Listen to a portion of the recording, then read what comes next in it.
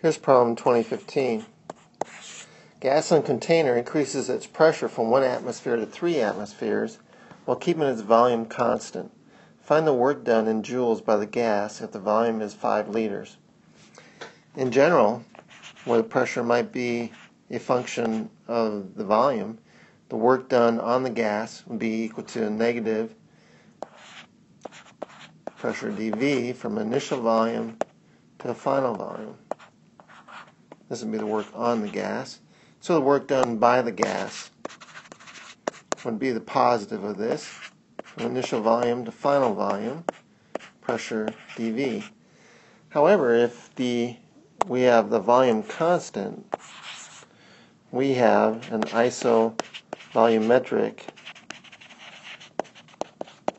situation, and for isovolumetric situation, the work done either by or on the gas will be equal to 0.